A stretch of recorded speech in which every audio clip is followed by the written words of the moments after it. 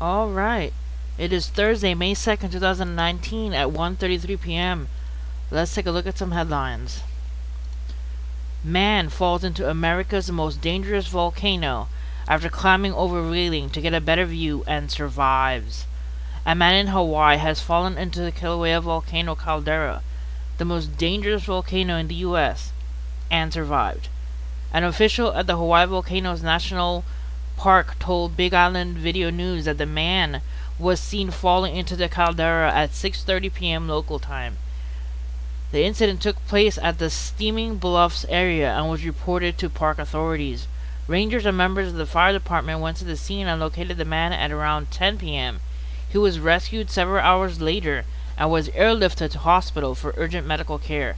According to the Star-Advertiser, officials of the Hawaii County Fire Department said the man was in his 30s and had fallen between 60 to 70 feet from the volcano's Halematimana crater. He had reportedly climbed over a metal railing to get a closer look at the cliff edge when he lost his footing and fell. He is believed to have gotten trapped on a narrow ledge. Visitors should never cross safety barriers, especially around dangerous and destabilized cliff edges.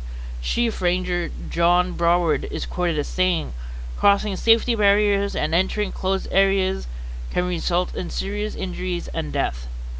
Hawaii Volcanoes National Park did not immediately respond to Newsweek's request for comments. So, a man fell into a volcano and lived. That is going to be the craziest bragging rights ever for the rest of his life. He's going to be like, yeah, I found a volcano and totally lived. Wow, that's just craziness. Alright guys, please be careful when getting close to volcanic areas or Grand Canyons. When you get close to an edge, it's so dangerous to try and take a picture or try to get a closer look, because that's when the accidents happen. Alright, next, Queen Elizabeth reportedly visits Meghan Markle, Prince Harry's home while they wait for royal baby's arrival. As Meghan Markle and Prince Harry prepare for the birth of their first child together, they reportedly got a visit from none other than Queen Elizabeth. According to multiple reports, the 93-year-old monarch dropped the couple's renovated Frogmore cottage, dropped by the cottage to see how the place looked after all the work the couple put into it. In addition, she was able to check up on their pregnant daughter-in-law. The Duchess of Sussex is expected to give birth to her first child with Harry any day now. She's been on maternity leave for a week with her mother, Dorian Ragland, reportedly right by her side. According to People, the Queen has had easy access to the couple's newly renovated home as it sits on the grounds of Windsor Castle, just 25 miles outside of London. Queen Elizabeth and Prince Philip reportedly spent a lot of time at the castle and finally made their way to the cottage to visit expecting Duke and Duchess. This isn't the first time the couple's Frogmore cottage has played host to the royal visit, despite rumors of ongoing feud with Prince William and Kate Middleton, reportedly put any animosity aside in order to celebrate the Easter holiday. Prince William jokes that he has no idea when Meghan Markle will give birth. Hopefully they will have a beautiful baby soon. May God bless them. Alright, next. Excuse me. Illegal hunting angle being probed in fatal shooting of 25-year-old drive on Iowa highway. Authorities in Iowa say they're investigating whether a bullet that killed a former college softball player as she drove home from work may have been an errant shot fired by someone hunting illegally. Mikala Redinger, 25, was driving around 2:30 a.m. Sunday southbound on Highway 218 when the bullet shattered the driver's side window of her Jeep and struck her in her neck, according to police. Her boyfriend Adam Kimball, 32, she'd been driving home from work, was struck in the face by the same bullet, but is expected to make a full recovery, police said. So that's pretty sad that somebody is driving and a hunter's rogue bullet just comes in and hits you. So that's pretty sad.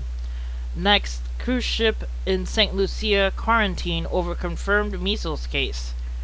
St. Lucia Coast Guard confirmed the vessel bears the same name as one owned and operated by the Church of Scientology.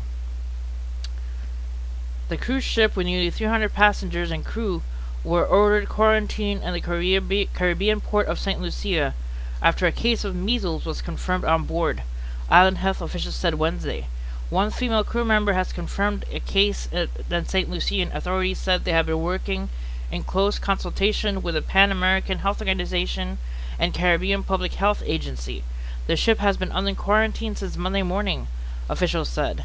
Measles is a highly contagious disease. Anyone who is not adequately immunized against measles can contract the disease if there has been a close contact with a confirmed case, according to a statement issued by Dr. Marlene Fredericks James, the island's nation's chief medical officer. It is therefore likely that the other person on the boat may have been exposed. The ship's doctor has the confirmed case in isolation on the ship. Dr. Fredericks James added the individual is in stable conditions. The St. Lucian health officials declined to name the ship involved, but St. Lucia Coast Guard Sergeant Victor Theodore told NBC News that the vessel involved is named Free Winds, which is the name of a 440 foot cruise ship owned and operated by the Church of Scientology. Theodore identified the quarantine craft as the same one that's listed on the church's website. While no one has been allowed to leave the ship, St. Lucian authorities said they don't have the authority to keep it from leaving. For now, the ship is scheduled to leave St. Lucia at 11:59 p.m. on Thursday, officials said. The ship can leave our port, but we have no jurisdiction over their next destination. A Scientologist spokesperson could not be immediately reached for comment on Wednesday. So that's pretty dangerous to have a case of the measles on a cruise ship. Alright guys, that's it for these videos. Hit like and subscribe for more news. See you guys next time, and God bless.